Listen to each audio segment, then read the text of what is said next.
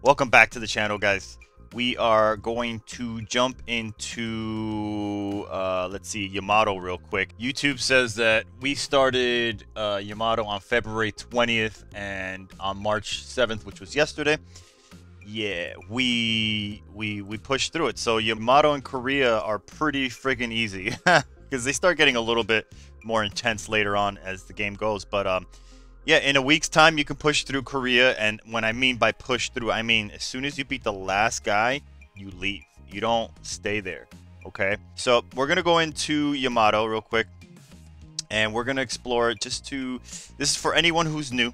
This is, again, this is just my second account. I'm going to go ahead and just share how I did what I did. Let's just start here with the intel portion. Then we'll work our way through the card redemption and the ninjutsu and the sacred mirror. So right here, what I normally would do is this is the exploration area. This is mainly the exploration section of it, right? So here's where you can go ahead and get unlock special cards, and then at the end, card conversion, they give you percentages of rewards. Here's where you change your grids. This is what I normally focus on. I focus on my grids first because you're always going to be exploring while you're exploring, right? You're going to be landing on these tiles, and if you land on a white one versus a purple one, clearly the reward difference is going to be of lesser value if you land on a white one. So you don't want those to be like left behind. You want those to be, you know, get as much intel, use it, pump it up, good to go. Then when you come here, you want to get your travel speed up. Anything that says travel speed up, you want that. You want that because you want to make sure that you can, if it takes, let's just say at some point you're going to get, it's going to hit like 8 or 9 or maybe even 10 hours to complete the entire exploration, right?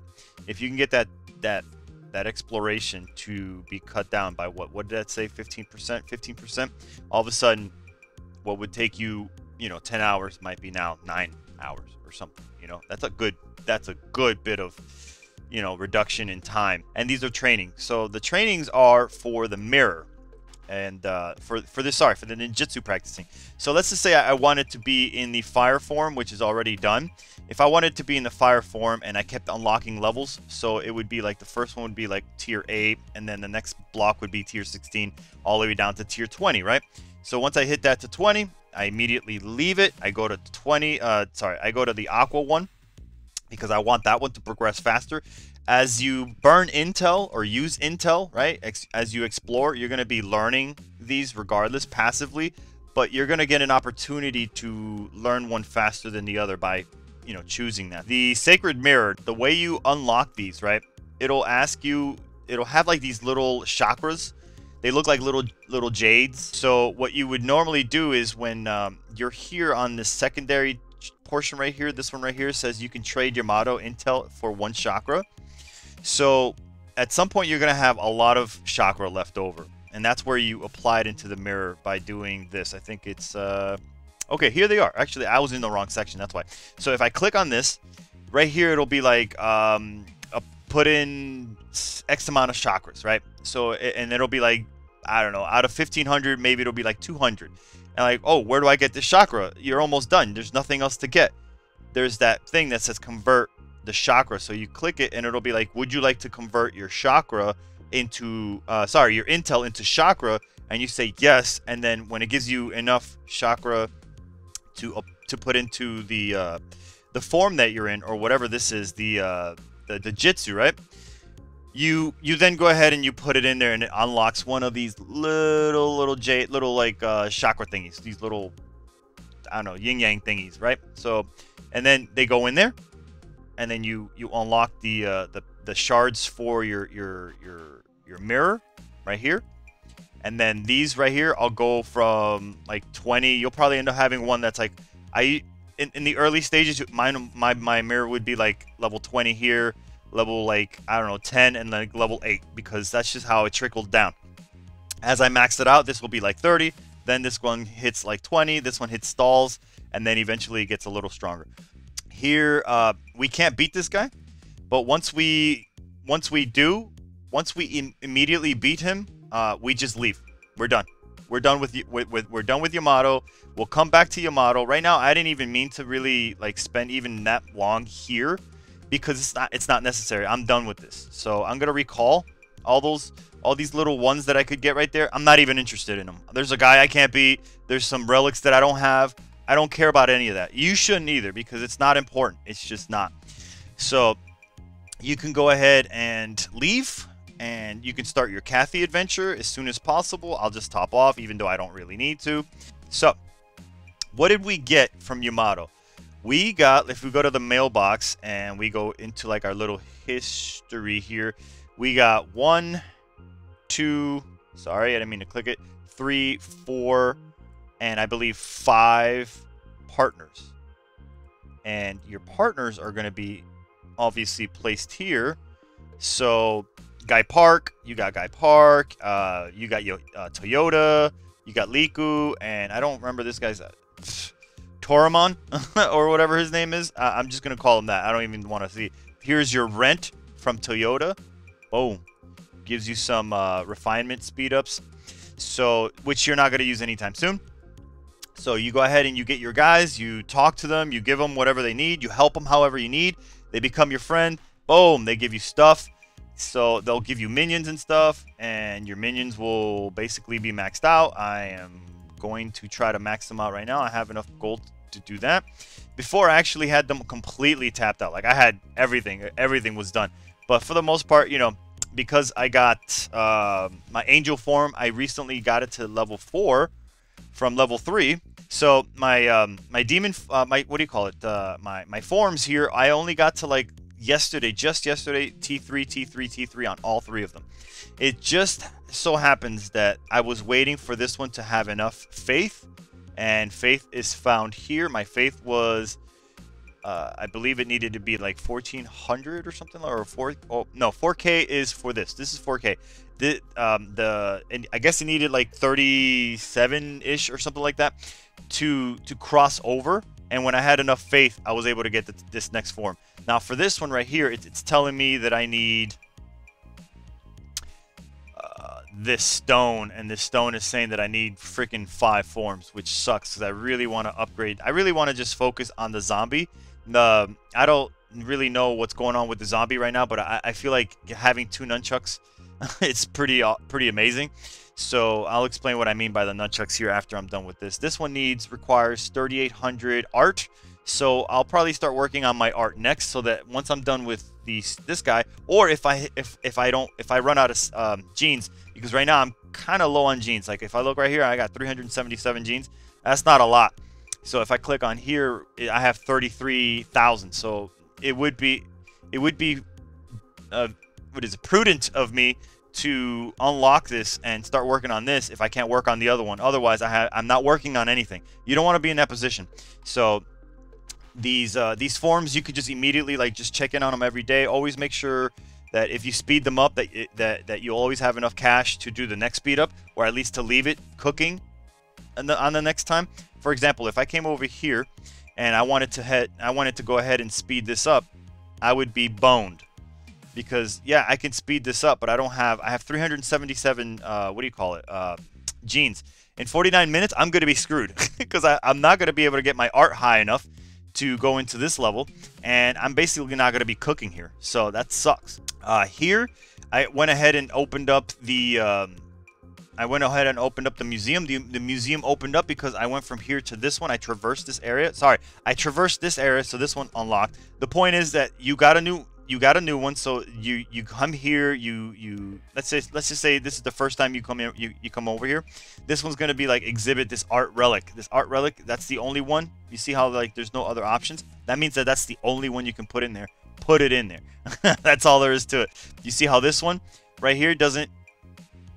It's a Yamato Museum. This is a Yamato one. If you click this guy right here, that will show you the all feature or the specific museum that you're on right now feature, and you want to pick the ones that are blue because those are the ones that give you the highest bonus. For example, like this is tech, but this one's 36 because it's just not high enough. It's just not getting a bonus, but this one is getting a bonus, so you put that one in there and you're good to go. So like you may have had like the Tale of Genji for example, in the Korea Museum. So what you do is when you come over here and you go ahead and you put change and it says this Tale of Genji needs to be here, take it out of Korea and put it into Kathy, because this is where it belongs. It gets the best bonuses. These stamps are, you know, more valuable for this specific area. So don't beat your brain up about it. Just put it where it belongs. For the other ones that are like a little bit not as high, like this one's like really not as high. It's not as high as these overall, but I went with the stamps. I like doing this right now. So I like putting these in like this, because once I do eventually get these stamps are going to give these benefits, these effects are going to land onto Yamato. The thing is that you're not really going back to Yamato anytime soon, but when you do, right, all these effects are going to be ready for you. These stamps are going to give you bonuses. So yes, I could theoretically play for putting in the higher value ones in there now so that I can get the most, and actually, you know, more power to you. Since we're not going back there, I don't see why not. I'll actually put 68 in there. This is what currently it's what, C tier? C tier? Okay, let's mess around with it. All right. So we're going to go ahead and put this guy in here. We're going to go ahead and exhibit it. Immediately drop, you know, raised rank. Beautiful. Okay, fine. So let's change this. Is 45 high? No, this one's higher, but yeah, this one's higher, and that's fine. There's no other stamps, and we're not really using it on anything else. And let's see how much further we can go. We'll put that one in there. Do we get any higher? I don't know. This one's 74. This one's pretty high. I doubt anything can touch this. Yeah, it's actually, there's nothing can go there. So there's no what is denying its power. It's too strong. So here's 60. We can put 60. This is where is this currently? It's in the quarry. We're not going to touch that. It's probably more beneficial for it to be in the quarry right now anyway. I'll exhibit this one. But eventually what you're going to want to do is you're going to want to always keep your eye on this stuff, and you're always going to want to put it back here. If we can keep these up, the higher, you know, the letter grade or whatever, the better for us, because we'll collect more medals. And the more medals we get, the more we can buy these wish coins. These are a one-time buy, so you can buy this, and this eventually happens after a certain, like, when you hit a specific milestone. These right here are useless. These are useless, useless, useless, and this is what you're going to be eventually trying to focus your goal on. When you get more museums, you're just going to be collecting a lot more medals, and especially if they're all in S tier or S plus, which is really hard even at me at 14 million power. No, I'm at 16 million power.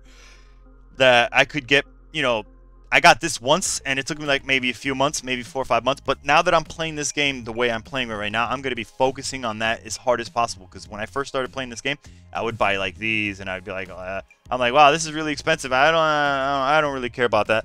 But I found out that there's like a relic behind 3 of these 50Ks, or maybe even a lot more than that, that you kind of need. So I'm like, all right, fine, we'll work on that. That's why it's important. So weapons. Okay, so let's talk weapons. We got some really good weapons. Okay, so on some of my rolls, I actually got the, what do you call it? What is this? I gotta come in here to see the breakdown.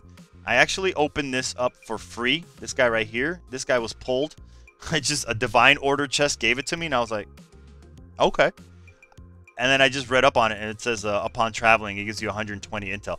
I would love for this to tell you, like, you know, keep a milestone of how much intel it's been giving you.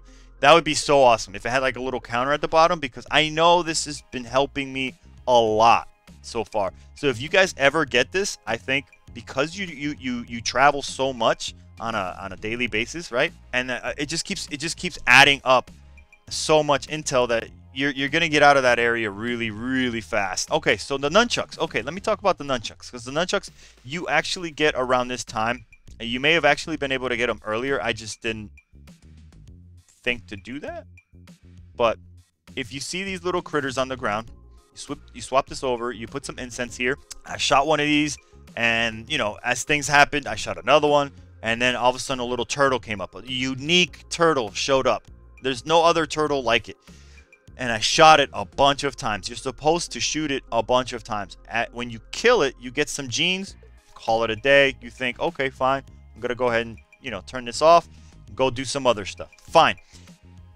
Then you get met with like 3 turtles, because one of them was one of the brothers. So like the Ninja Turtles, right?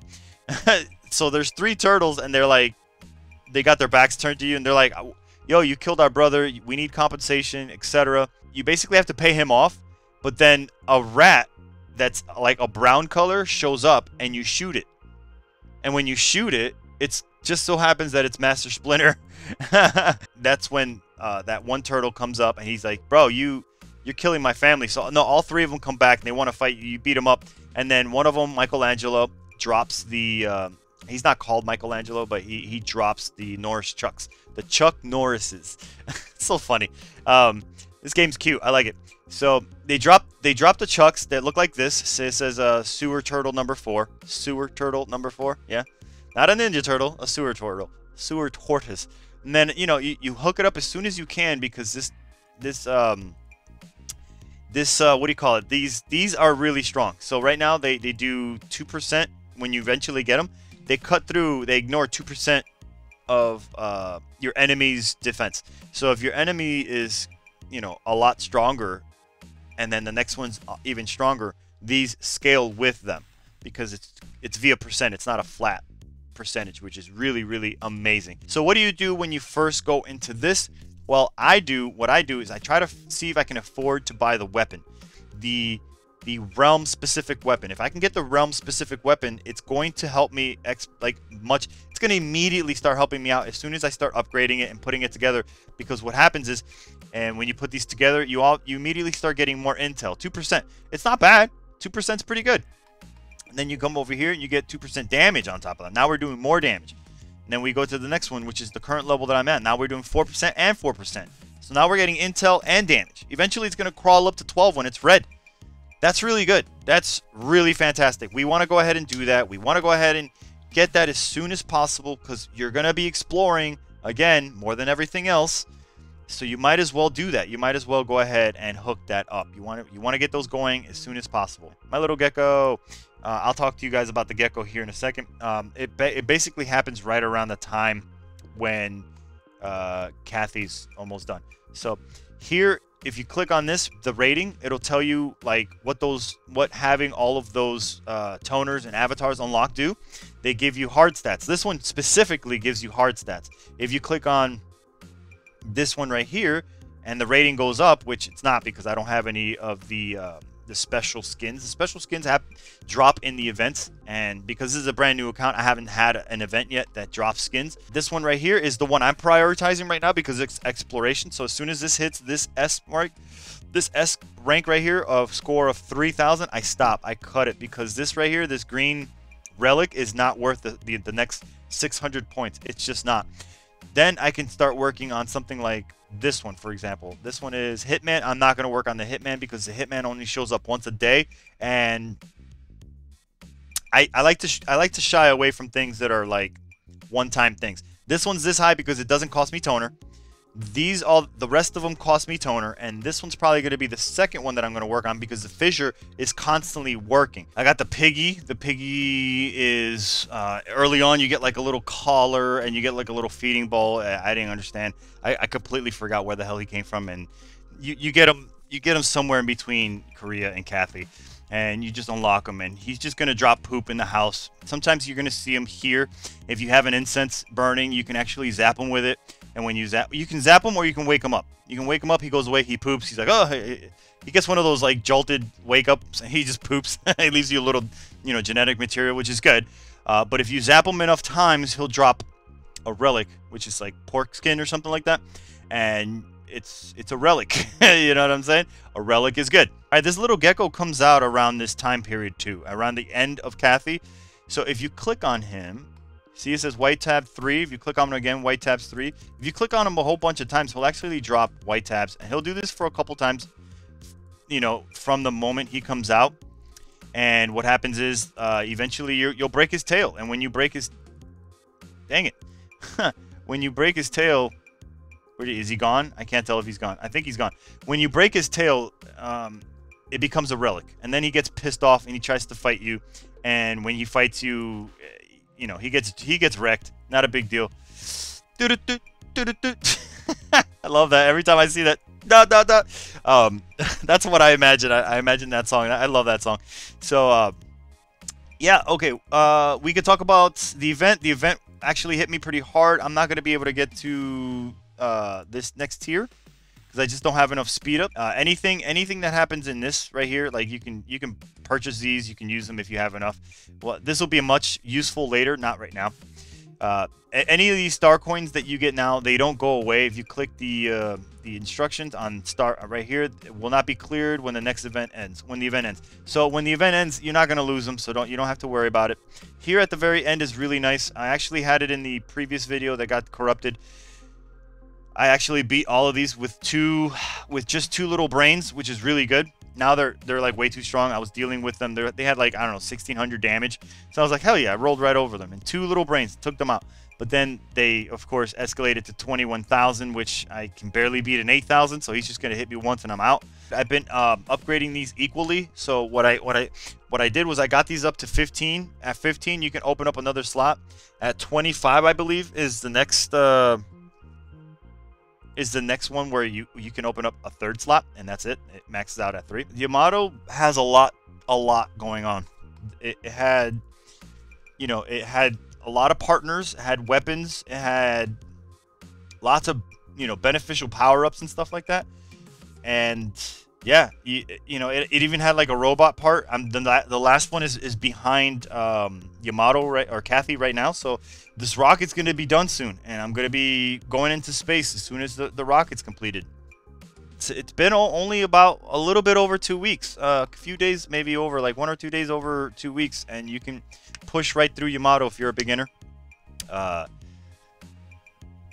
don't know if Kathy's going to take the same amount, but if it does, that's partly because I know what I'm doing now, where initially when I played, I thought that I needed to go back. I needed to continue trying to churn out and finish. I finished Korea the first time I played this game. So I used non-stop. I was so stubborn. I thought I was on a mission to be something that was better than everybody else by getting 100%. It's not worth it, man. It's not. You're gonna come back to Korea and Yamato and Kathy after going to America, and you're just gonna breeze right through them. I promise. So hopefully this was helpful. I'll see you guys on the next one. Yeah, talk to you guys later. Peace.